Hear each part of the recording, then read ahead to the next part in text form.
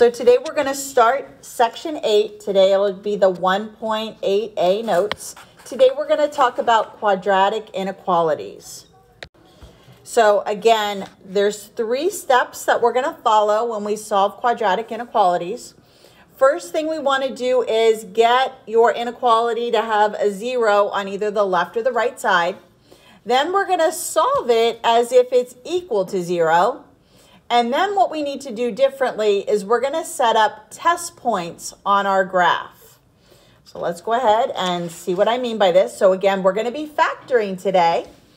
Now, technically on all these quadratic equations or quadratic inequalities, you could also use any of the 4 techniques that we learned. You could do completing the square, quadratic formula, square root method, or factoring.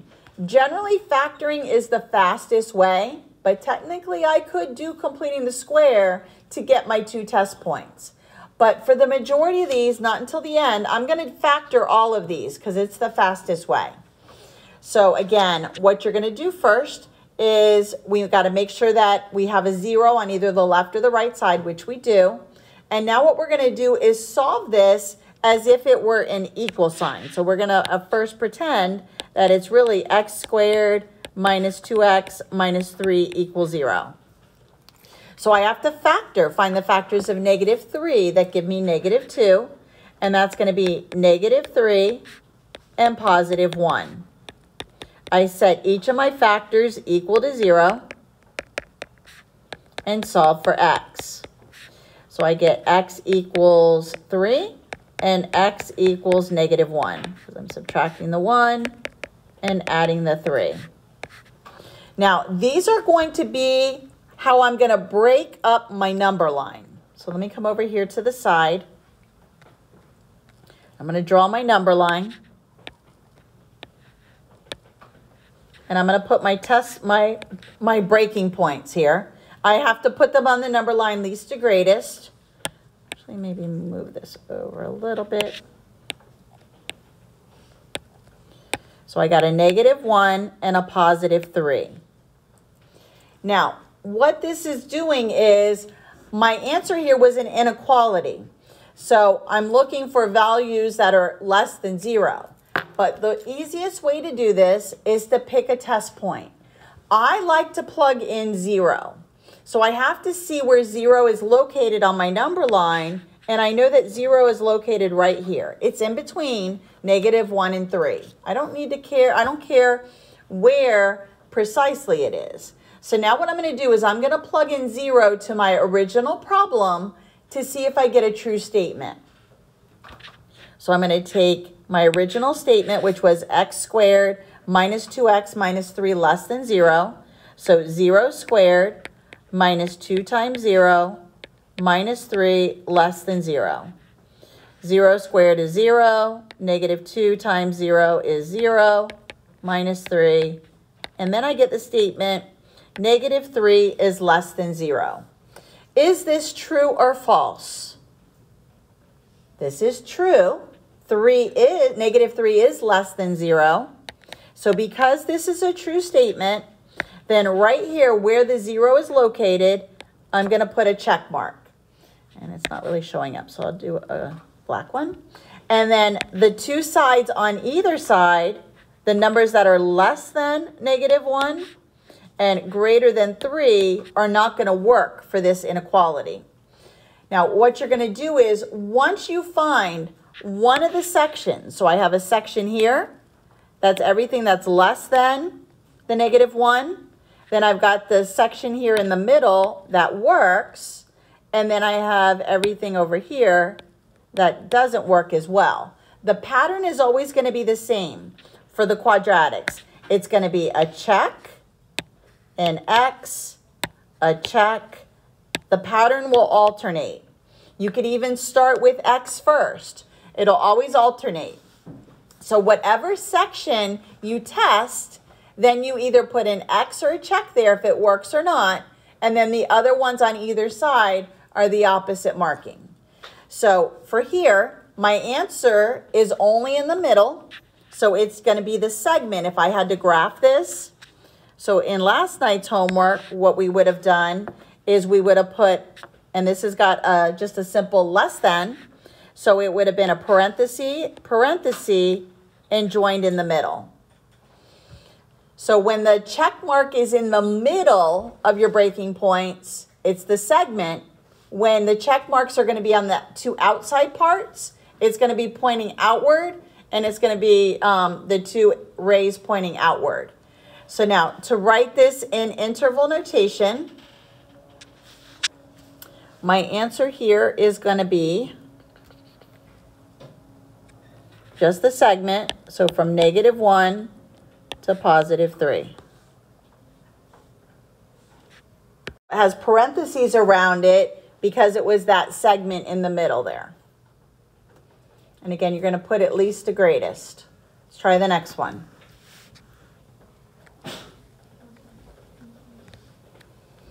So for this one, I'm going to go ahead and do it as if it's equal to 0. So x squared minus x minus 6 equals 0. Factors in -6, that give me -1. Again, when I'm trying to get a 1 or a -1, that's a clue that my factors are side by side. So it'll be a -3 and a +2. Set each equal to 0. Solve for x. This becomes my separation points or my breaking points. These are also my intercepts. Okay, so now this is where I'm going to divide up my number line. So I'll come and do it over here. So here's my number line, least to greatest. So put the -2, the +3. I'm going to look to see, I like to plug in 0. You can plug whatever number you want into this original for x. You could pick 10, or you can pick numbers that are on the outside edges. 0 is the easiest one to plug in. So when I plug in a 0 here, I get 0 squared minus 0 minus 6 less than 0. So this ends up being -6 less than 0, which again is a true statement. So the area, the section where 0 is located, which is right here, since this was true, I put a check mark here in the middle again. And then the two sections on either side of it, because remember it's a pattern, x check, x check, x check. I can see again, it's just the segment. So when you would if you were to graph this, you would be putting parentheses, and join it in the middle. So in interval notation, -2, 3 with surrounded by parentheses. Let's try the next one. The next one, the check marks are going to be on the outside. So let's try that one. So again, solve it as if it's equal to 0. Factors in -20, that give me -1. Going to be -5, +4. Set each of the factors equal to 0. Add 5. X equals 5. Subtract 4. X equals -4. So now again, let's set up the number line and put in the breaking points. So least to greatest, -4, and then the +5. So again, I'm going to locate where 0 is. 0 is right here in the middle. So again, I'm going to plug in 0 to the original equation. So I'm going to get 0 squared minus 0 minus 20 greater than or equal to 0. This gives me -20 greater than or equal to 0. This is false. So the area where the 0 is located gets an X, and then the 2 on either side, the pattern repeats. This is where the values will work. Now, if you wanted to see where it works, pick a number that's bigger than 5 and plug it in, or pick a number that's less than -4. So for example, if I would have plugged in, say, 10 and square it, I would get 10 squared minus 10 minus 20 greater than or equal to 0. 100 minus 10 minus 20 is going to give me 70. 70 is definitely greater than 0. So the area where 10 was located, and 10's located over here, obviously gets the check mark. So again, you don't have to plug in 0, but again, you want to be able to do this as fast as possible. So plugging in a 0 is usually the easiest way to do it. So now, the interval notation for this one, so if I were to graph this one had the or equal to. So on this one, it would have been the bracket pointing this way, bracket pointing this way, and then an interval notation, yes? If x equals 2 negatives, would you just do a number in between them? So for here, I got to write the interval notation. Now remember, this has negative infinity over here, positive infinity over here. So again, as you read it left to right, parentheses with negative infinity, it gets to the -4 with a bracket. The gap where that red X is, that's going to be the U. And then it starts up again at 5, going to infinity. Remember, the negative infinity and the positive infinity always get parentheses. So when the two check marks are on the ends, we're always going to be joining the two segments or the two rays with a union symbol. Let's try the next one. It's got an A term, so it's got a number in front of x squared. So this one's a little bit more challenging for factoring, but it's still doable. So for this one, when I factor it, again, treat it as if it's an equal sign. My numbers are small. I can guess and test here. Factors of 4 and factors of -6. They're actually going to be, I'm going to use 4 and 1. And then for 6, I'm going to use 3 and 2. If you're going to guess and test like this, FOIL it. Make sure it is going back to the middle. Really, all you need to do is the outer and the inner. So once I do outside, I would get -8x. Inside would give me +3x. And that did give me the -5 in the middle. So I did pick the right factors with the right sign. So I am good.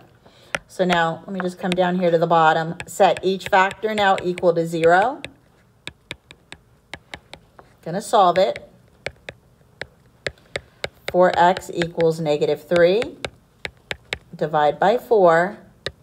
X equals -3/4. Add. And x equals +2. So again, this is going to be where I'm separating my number line. Put -3/4 here, +2 here. Now, when your answers are a negative and a positive, you know zero's right smack in the middle. Like Alejandra just said, what if they're both negative? Then put 0 on the far right and then just check that section. Again, remember the pattern will repeat. So when I plug in a 0 into my original problem, it was 4 times x squared, so 0 squared, minus 5 times 0, minus 6, greater than 0. So once I do all this, these are both gone, and then I get -6 greater than 0. This is false. So the section where the 0 is gets an X, and then these guys on either side get the check marks. So again, I've got to write it with the union. So again, remember this is -infinity, pointing that direction, and positive there. So it goes from -infinity up to the -3/4. The original symbol was just a greater than, so it's a parentheses. Union, where that X is, then it starts up again at 2, and it goes to infinity. So graphed would have been parenthesis pointing that way, parenthesis pointing that way. Again, if you looked at that quadratic and you thought, oh, I don't like the factor when there's a number in front of x squared, you could do quadratic formula or completing the square to get the -3/4 and the +2. It works. But again, once you start getting the hang of factoring, it's the fastest way to solve these things. Again, we're not going to end factoring. We're going to be doing it all year long. So it's good practice. Be able to get this down and get it fast. All right, let's try the next one. Remember, we needed to make sure that we had a 0 on either the left or the right side. All of the previous examples already had the 0 there. I need to get the 12 to the other side. I also have to distribute this x. So you can either choose to move the 12 first or distribute, or if you want to do them both at the same time, this will distribute into x squared plus x, and then I'm also minusing the 12. So now I've got a quadratic. Again, I can treat it as if it's an equal sign. Again, I'm trying to get a 1 in the middle. So this, again, is a clue. My factors are side by side. It's going to be x plus 4 and x minus 3. Go ahead and set each one equal to 0. And I get x equals negative 4 and x equals positive 3. These are going to be my breaking points on my number line. Again, remember least to greatest. So put the negative 4 first and then the positive 3. Again, I like 0. You don't have to use 0, but again, it's usually the easiest. So 0 is located right there. So if I do 0 times 0 plus 1 less than 12, 0 times anything is 0. 0 is less than 12. This is a true statement. So right here in the middle gets the check. And then the two sides are going to get the x, because again, the pattern repeats. So now, again, it's just a segment. And again, it was just a less than. So if I had to graph this, parenthesis, parenthesis, joined in the middle. So in interval notation, this answer is negative 4 comma 3, surrounded by parentheses.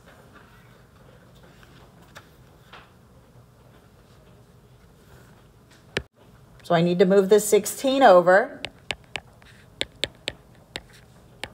X squared minus 16 greater than or equal to 0. Again, treat it as if it's equal to 0. This factors into x minus 4, x plus 4. And then set each factor equal to 0. Add 4. And this one gives me x equals 4. And then here minus 4. Do it in yellow so it shows. And then this one gives me x equals negative 4. So again, this is going to be where I separate my number line. One at negative 4, positive 4. I'm going to pick 0 in between. And again, plug it into the original. So I get 0 squared greater than or equal to 16. This is a false statement. 0 is not greater than 16 or equal to it. So I would put the red X here in the middle. And the two check marks are on the edges. So again, graphing, because it's got the or equal to, it would be a bracket pointing out that way. Bracket that way, and then in interval notation, you would write this as from negative infinity to the negative 4 with a bracket, unioned with starting up again at 4 to infinity. And again, infinities always get the parentheses. Now the next one we actually can't factor. So I'm actually going to do quadratic formula. All right, number 7. Again, I need to get that negative 1 to the other side. So I can add the 1. And now I have x squared plus 4x plus 1 greater than 0. If I treat this as an equal sign, there are no factors of 1 that will give me 4. So now I have to use the quadratic formula. So my A is 1, my B is 4, my C is 1. Now if you prefer completing the square, that's going to work as well. So let's plug it in. So opposite of b plus or minus b squared minus 4 times a times c. All under the radical, 2 times a.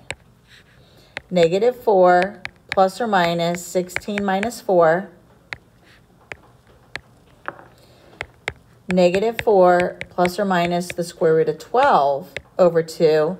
Remember, do not simplify until after you break down the radical. So I need to break down the square root of 12. It actually breaks down into 2 square root 3. Now I can simplify. And I can divide this by a 2, and a 2. So then this ends up being, final answer, negative 2 plus or minus the square root of 3.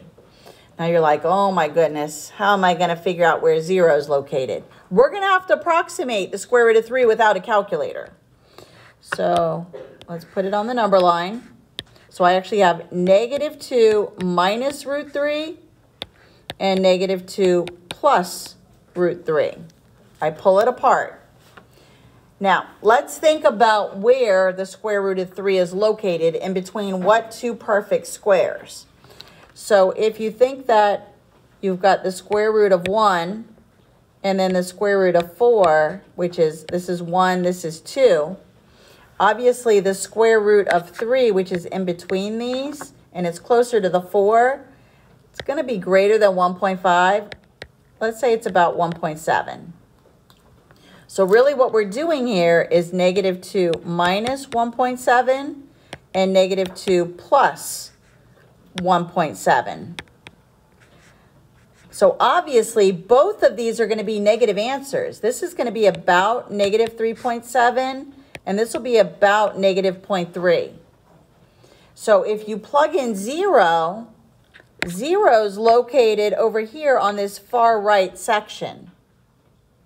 So we can plug in 0, but the answer we get will determine the X or the check above that far right breaking point. So let's plug it in. Let's plug in 0. 0 squared plus 4 times 0 greater than or equal, or just greater than negative 1. This gives me 0 greater than negative 1. This one is a true statement. So over here where the 0 is located is a check. And then work backwards with the pattern. Check X, just repeat the pattern. So now this is the one where it's unioned. So it's going to be from negative infinity to negative 2 minus negative or minus root 3. And it was just a greater than, so it's a parentheses. Where the X is, that's the union. Then it starts up again at negative 2 plus root 3 to infinity. So again, graphed, it would have been parentheses pointing that way, parenthesis pointing that way.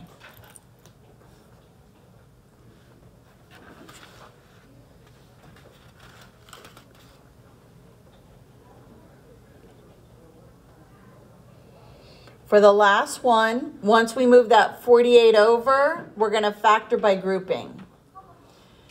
Now, this pattern of the X check always works for quadratics.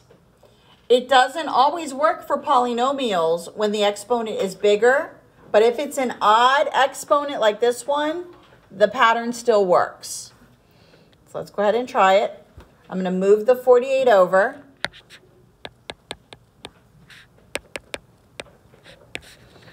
2x to the third minus 3x squared minus 32x plus 48 greater than 0. 4 terms. So this tells me factor by grouping. So I'm going to go ahead and make a green group here. And let's see if the red shows up. And a red group. All right, so for my green group, I'm going to factor out a GCF. My GCF is x squared. I'm left with 2x minus 3. My GCF of red is going to be negative 16. And I'm still left with the same thing, the 2x minus 3. Again, remember, we're solving this as if it were an equal sign. So again, we're going to take the two GCFs we found, this x squared, and put it with the negative 16. And then take the two things that were in common, that goes in the other parentheses. I can keep going on the x squared minus 16. I can factor that into x plus 4, x minus 4. I now set each one equal to 0. Notice it was an x to the third power, so this tells me I've got 3 answers I'm looking for. So minus 4, x equals negative 4, add the 4, x equals positive 4, add the 3, divide by 2, and x equals 3 over 2. Now this time I got 4 sections. Let's go ahead and take a look at this one. Again, put it on here least to greatest. So negative 4, then the 3 over 2, which is 1.5, and then the positive 4. Again, pick your test point. You don't have to use 0. You can pick whatever number, but again, 0 is the easiest. So 0 is located right here, and I'm going to take my original equation, the 2x to the third, so 0 to the third, 3 times 0 squared, negative 32 times 0, greater than negative 48. So this is gone, this is gone, this is gone. I end up with 0 greater than negative 48. This is true. So right here above the 0 gets a check. Then the pattern repeats. X is here, and then another check over here. So it always repeats. X check, X check. So now I need to write this in interval notation. So because my original symbol was a greater than, if I graph this, parenthesis, parenthesis, connect it, parentheses pointing this way.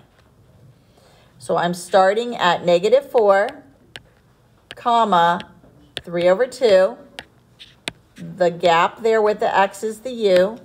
Starts up again at 4, and it goes to infinity. So every place that there's a check mark, that is what's going to go in your interval notation.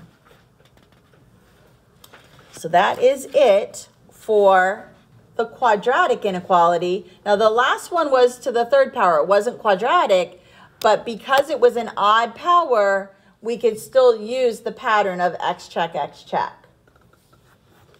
And that is it for 1.8a. Homework's on WebAssign. Test is next Tuesday.